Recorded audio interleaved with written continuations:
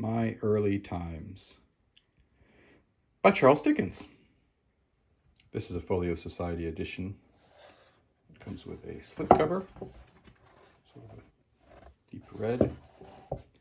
And this, which I think is a very pretty book, this is a paper size. It may look textured. It's textured in the sense that there's some roughness to the paper or some texture to the paper. And then this design work here, you can actually feel something there. It's got this gold trim and then quarter bound in cloth.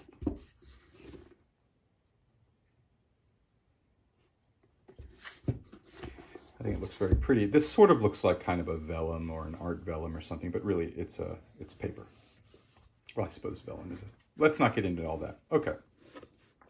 What this is a collection of, it's not, Dickens did not put this together as a one piece, as one book. This is a collection of his writings about his early times. Apparently he did write and then destroy a bit of an autobiography about his early times that he used to write before he destroyed it, of course. That's supposed to be him.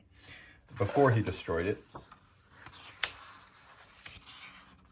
that he used to write David Copperfield. That was took me a long time to get to the word David Copperfield from the beginning of that sentence. David Copperfield is generally considered to be his most autobiographical novel. But after he wrote it, apparently he destroyed what he had written as an autobiography.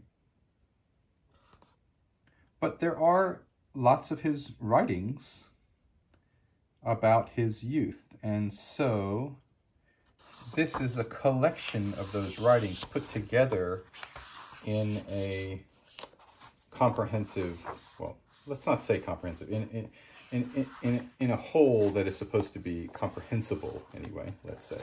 So it's not supposed to feel like disjointed writing. This is an alphabet primer, so at some point Dickens talks about using something like this to teach him his ABCs, I suppose. All right. But I say I suppose because I haven't read this yet. As a matter of fact, I'm in the middle of reading David Copperfield, which reminded me that I have this book, A London Theatre Crowd Contending for a Seat.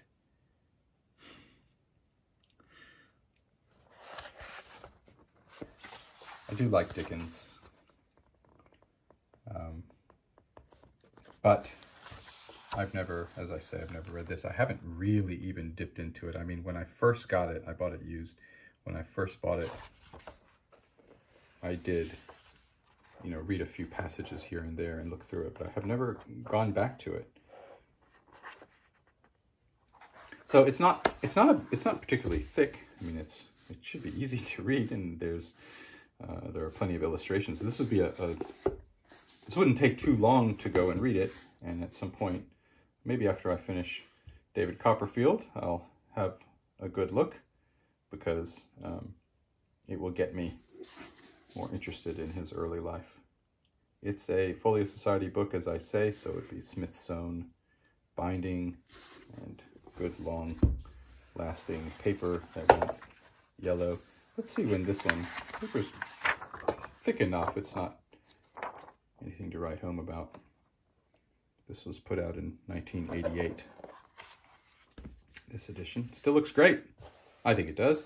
So that's My Early Times, mostly by Charles Dickens. They've made a few little corrections, or they maybe some spelling things, that kind of a thing. But I think the person who compiled it said it's 99% Charles Dickens. Okay, put out by the Folio Society.